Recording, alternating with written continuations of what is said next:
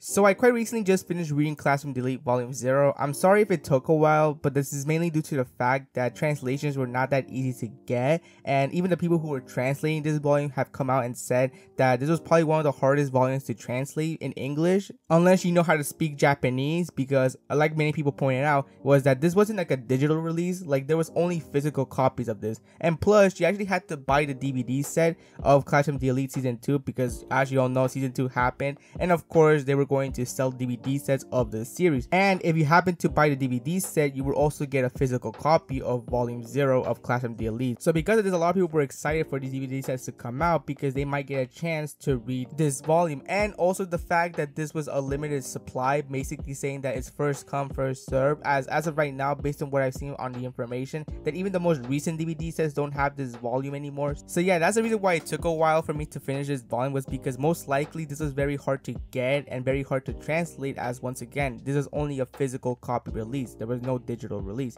So with that out of the way, let's just talk about Volume 0 and what I thought about it. Now this volume is mostly about Ayanokoji's past as well as the origins of the White Room, but also we get to learn more about Ayanokoji's father. And after reading this volume, I can safely say that Ayanokoji's father is probably one of the worst human beings of all time. Like the way this guy thinks and his emotions towards other people is very clear that he just isn't a great person, and it's very clearly shown in this volume. And after reading this volume, it just makes me feel really bad for Ayanokoji. I know many people like to label Ayanokoji as like this psychopath manipulator who has no emotions, no heart whatsoever, but if you think about it, it's not like he wanted to be this type of person. Had he not been in the White Room, most likely Ayanokoji would have been a different person. But because he spent his entire life in the White Room and he had to learn many different things in the White Room, this shaped him out to be the person he is now. Now, before we talk about Ayanokoji's past and talk about more about his experience in the White Room, let's take a few steps back and talk about Ayanokoji's father and the origins of the White Room first. Now, in previous Classroom Delete volumes, we have learned a little bit things about Ayanokoji's father, in which we find out that Ayanokoji's father's past isn't great. He had a very troubling upbringing, like he did not have a lot of things in life that was really good.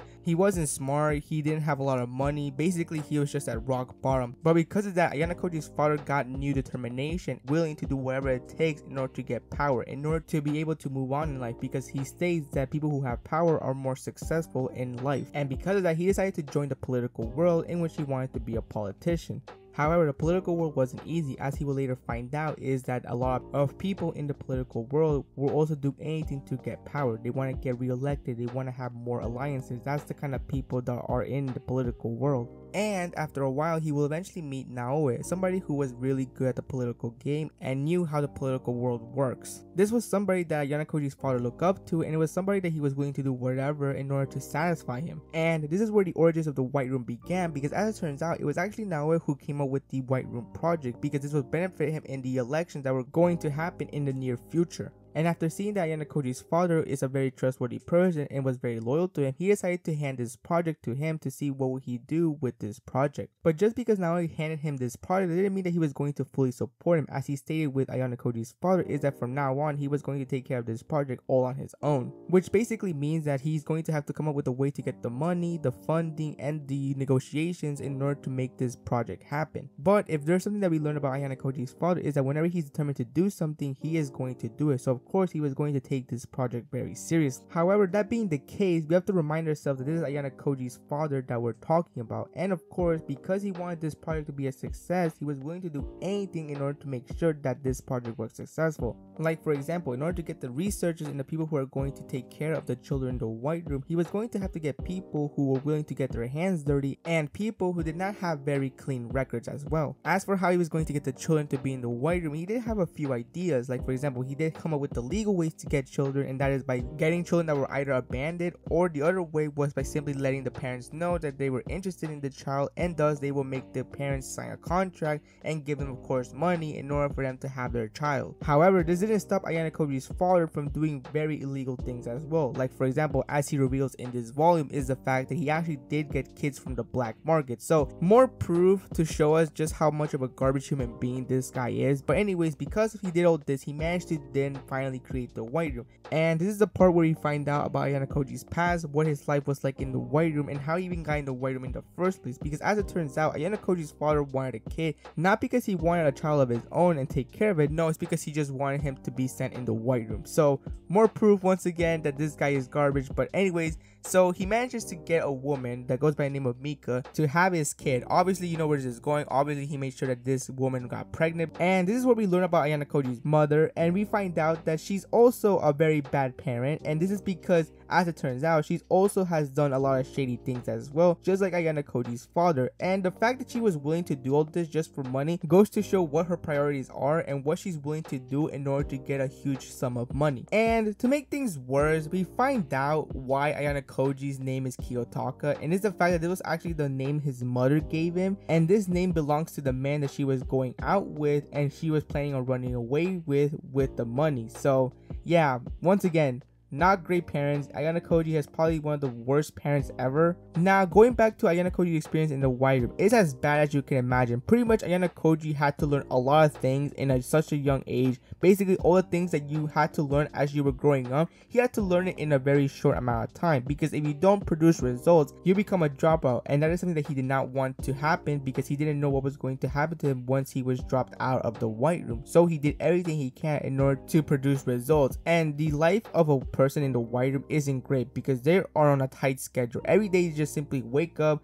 they get ready, they start doing tests, they start learning new things, and this happens all day until they go to sleep. That's the schedule of the white room. Not a great place to be at, especially if you're a child, but sadly this was something that Ayanokoji did every day. This was pretty much his entire life for pretty much his entire childhood. But if there was something interesting that was going on in the white room, it would be the introduction to two characters that are really interesting in this volume. And this is just a great example as to what happens when you are able to create interesting characters, and these characters are Yuki and Shiro. Yuki and Shiro were also white room students who were also the same generation as Ayanokoji, and there's a lot of interesting things about these two characters separately. Yuki was a person who actually did show emotions, and this was something that was always something that interested Ayanokoji, because he did not know how human emotions function, because this was not something that he was taught in the white room, as it was seemed unnecessary to teach the kids in the white room, which as a result led him to not really see how human emotions function and how they actually work at all. But Yuki was the exception, as she did express emotions, which was something that Ayanokoji never really understood as to how she was able to make these emotions. Even when he asked her, she did not know the answer, as she just states that it's just something that she usually does. And there was even one point in time in which Ayanokoji tried to smile, but he couldn't, because he did not know how to smile at all. However, just because Yuki was this nice person who did show emotions, that didn't mean that she was treated differently in the white room, as she was also treated the same way as Ayanokoji and the others. And during the time when they were already rising in the ranks and it was very clear that people were dropping left and right, the tests started getting more harder, and it was very clear that not all the kids were going to make it,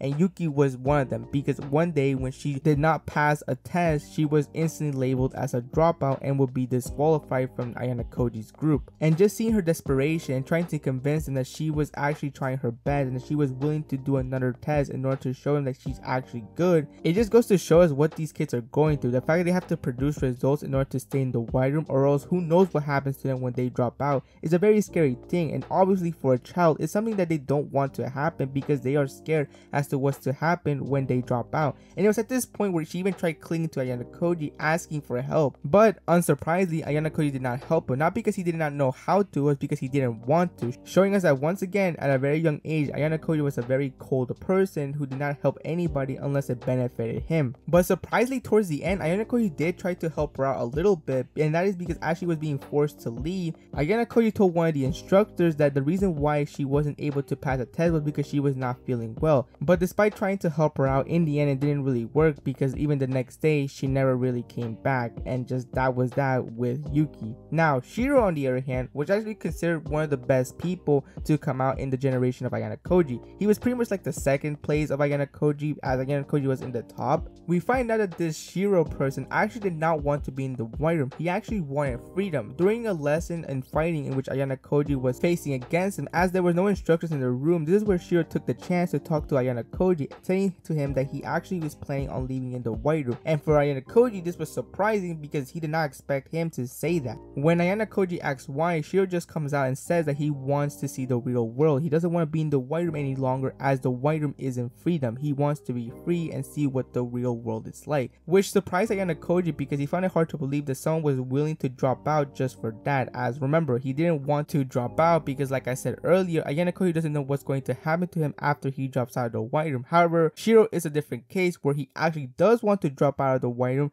and the reason is because he wants to see the real world. And while Ayanokoji finds it's not really great, he doesn't really mind it if this is Shiro's decision. And during their fight, after Shiro tries to take down Ayanokoji, it's very clear that Ayanokoji is in the top, but Shiro doesn't really seem to mind it as he's glad that he's been eliminated as he can finally be free. And with that, they both say their final goodbyes. I think what really makes this interesting is the fact that I really do want to see Shiro once again, because I really want to know what he's been up to now that he left the white room, because after that there's no mention of Shiro ever again and what happened to him after he left the white room. So I do hope that in the near future, I don't know how, but I hope in the near future Ayanokoji and Shiro have another conversation in which now they're all grown up, they're basically teenagers. It will be interesting to see what their conversation is going to be about if they meet each other ever again, and how would they react once they see each other, because they obviously do know what they look like. So yeah, I'll be really interested if this happens, but we'll just have to wait and see if this even happens at all. So with that out of the way, let's continue with volume 0,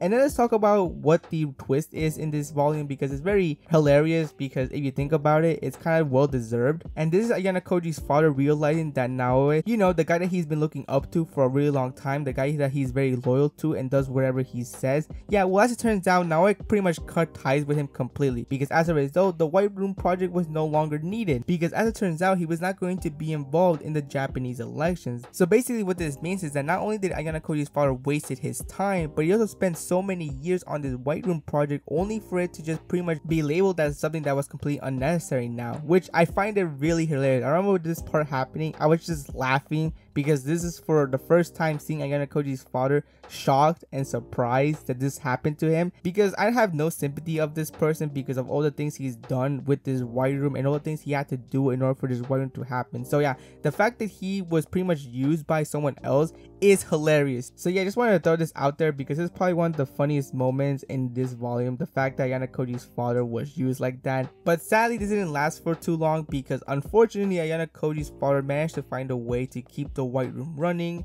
And yeah, sadly this only lasted for a short time, because after that he just became even more powerful. He still somehow managed to still get connections and still get the funds to keep the White Room running, and this is clearly shown during the party that he hosted of the people who were funding this White Room. And this is where we go back to the moments that happened in volume 8 of second year, because remember that whole thing Kanzaki was talking about, how he actually met Ayanokoji's father in the party? Yeah, this was the party that he was talking about. This was the party that Kanzaki met Ayanokoji's father. So basically what this means as well is that Kanzaki's parents were actually funding the White Room project. So yeah, I don't know how to feel about that. I mean, I don't have no issues with Kanzaki as a character, but his parents, on the other hand, is a different story. And this is where we also get to meet Ishigami. Now, in my year 2 volume 8 video, I mentioned how Ishigami was the White Room student. Well, I just want to correct that and say that no, that's not the case. Apparently he wasn't from the White Room, as this volume confirms that he comes from a very wealthy family as well, and there are also people who fund this White Room project. So yeah, Ishigami is not the third White Room student that I initially said in that video,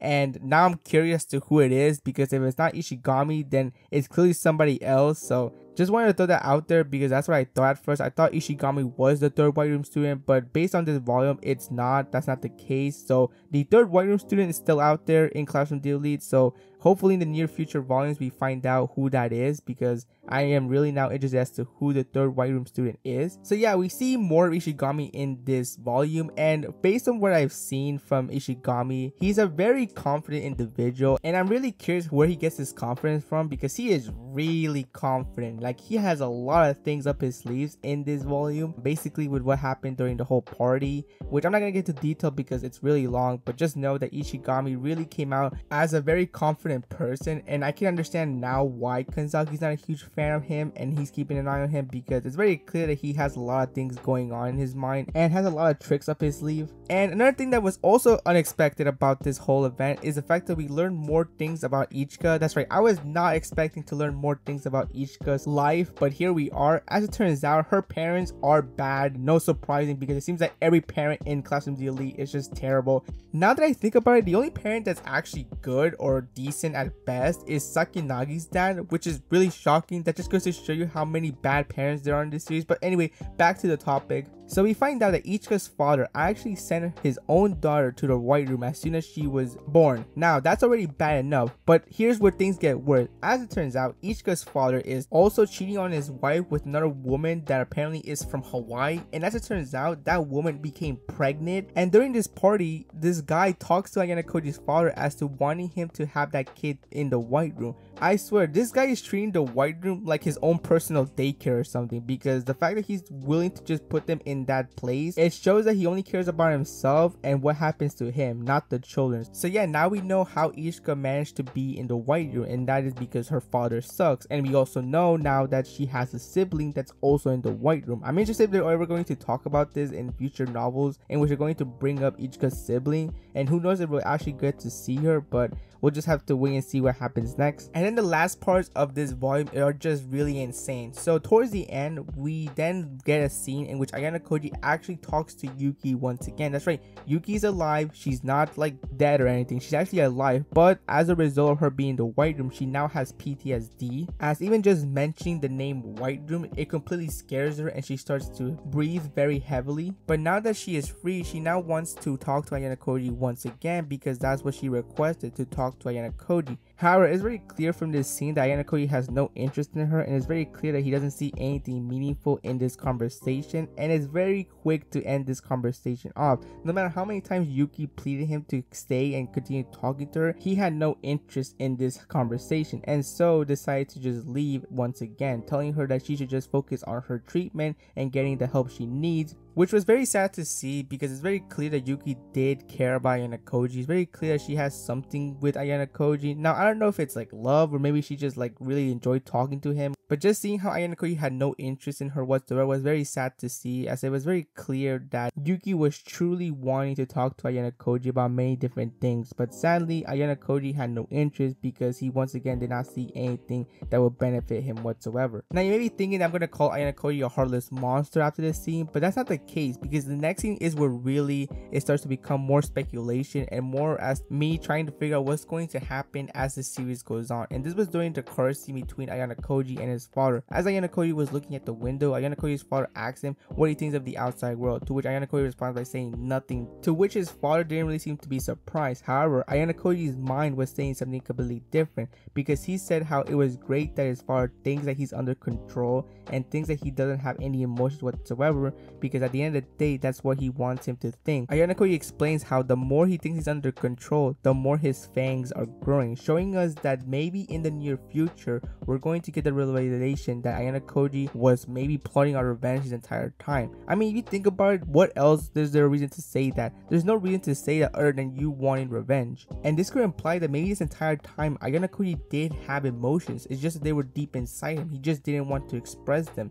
Because as something that many of the researchers who were in the White Room said, is that Ayanokoji is good at pretending to be someone that he's not. So maybe what if this entire time he was just playing a character of him not having any emotions whatsoever? What if all this time he did have emotions, it's just that he didn't want to express them in order to not raise suspicions? That's the kind of person that maybe Ayanokoji was trying to be, in order to fool the people around him that were watching him, thinking that they had him under control, when that was far from the case. That is one thing that makes Ayanokoji so scary, is that you should not underestimate him whatsoever, as it's very clear that he's a very unpredictable person. And after seeing this part, I look back at the scene with Yuki and I think to myself, what if Ayanokoji did not want to talk to her because this was just a coping mechanism for him not to remember all the things that happened to him in the White Room? What if Ayanokoji wanted revenge at his father because of all the things he had to deal with in the White Room, after him having years and upon years of his entire childhood just being in the White Room? What if now Ayanokoji wanted to now finally get back at his dad for doing doing all that to him? What if maybe,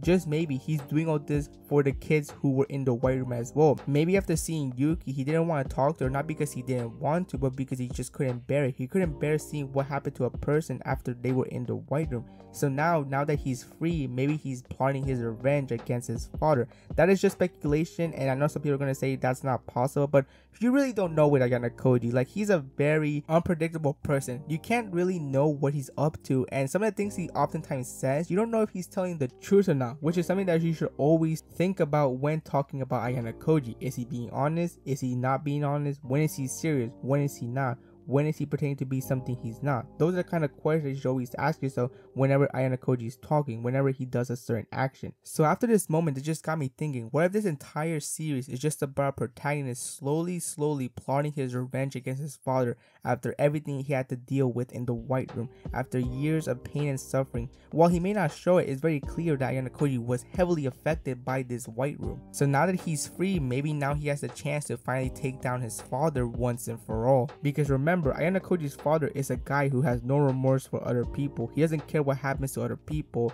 as long as it doesn't affect him. If it benefits him, then that's great for him. That is the kind of person Ayanokoji's father is. And something that I forgot to mention was that there was even a point in time in which, when he was talking with Sakinagi's dad, he told him that if he wants to, he could put his daughter in the white room, which of course he strongly rejected, as he wanted to spend time with his daughter. That's the kind of person Ayanokoji's dad is. He's a person who just treats other people like just tools and just guinea pigs to be experimented on. That's probably most likely why Ayanokoji thinks the way he thinks, is because of his father's influence. And now I'm even more curious as to how this series is going to end. What's going to happen towards the finale of Classroom the Elite? And what is Ayanokoji's actual plan? We'll just have to wait and see as the series continues. And with that, that's pretty much the entire video. Hope you enjoyed it, and I'll see you next time.